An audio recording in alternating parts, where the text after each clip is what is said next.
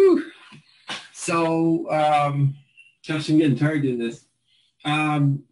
So here we've got to get the equation of the line that passes through these 2 points.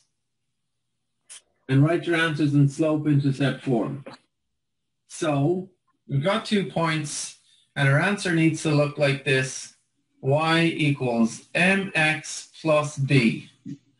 In other words, once we find m, and once we find b, then we have our answer. So this is what our answer is going to be. So we've got to find each one in turn. Let's find m, then find b. Well, we have 2 points, and we have a formula for m. So let's find m first. And then after we've found m, we'll find b. So we're going to find m, we're going to find b, we're going to plug them into the equation, and we'll have our answer.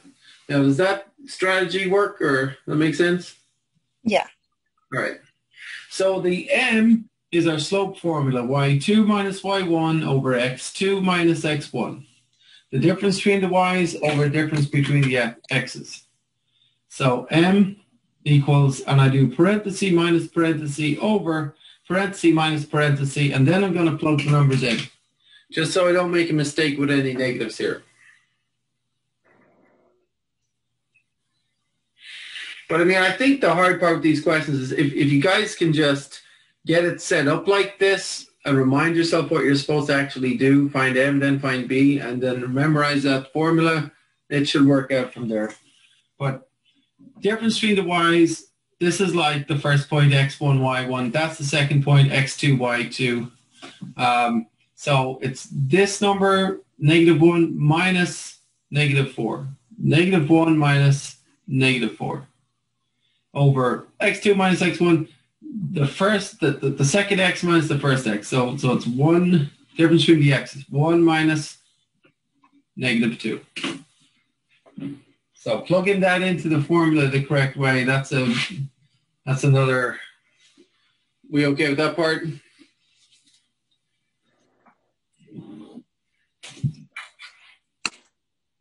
So we got -1 minus -4, that makes plus. -1 plus +4, 1 bad guy, 4 good guys, +3, 3 good guys. 1 minus -2, go, plus. 1 plus +2 is 3. So we have 3 over 3, which is 1. Our m is 1. And by the way, into our answer, we can plug in 1 because we got part of it. We got 1x plus something. We just need the b. So we found m, that's the slope. Now we got to find the y-intercept. The y-intercept, and we can just use our previous strategy. You know, it's y equals mx plus b, and we can plug in a y value, the value for m, and an x value. So, like, y, we could just take this point here, the first point. You could take the second point, it would also work, but let's just take the first point. So let's plug in -4 for y, and then m is 1, and we'll plug in -2 for x plus b, and then we can find b.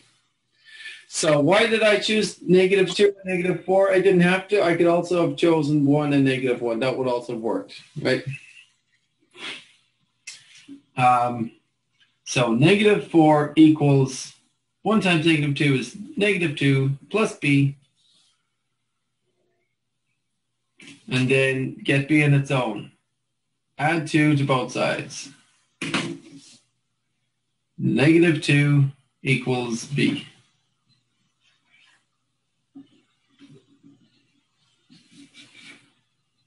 So we found m, m is 1. We find b, b is -2. You okay with that part? Yes. And so into our answer, we can plug in 1 for m and -2 for b. And so we would have y equals 1x plus -2, or y equals just x, because 1x is just x. And plus -2 is -2. So y equals x minus 2. And I just cannot help but graph this real quick, because if you had these 2 points, -2, -4, and by the way, if you guys are doing a test and you get stuck on this, just go ahead and graph it. Because look, -2, -4 is there, and 1, -1 is there. And if I do that right? No, I didn't. 1, -1 is actually here. Sorry. I think just get rid of this little dot. So if I put a line through that,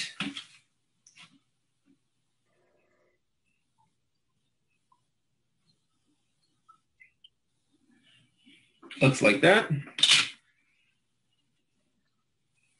Y equals x minus 2. And, well, I didn't know that, I guess. But, I mean, if I could have graphed those points and then find that the y-intercept b is -2.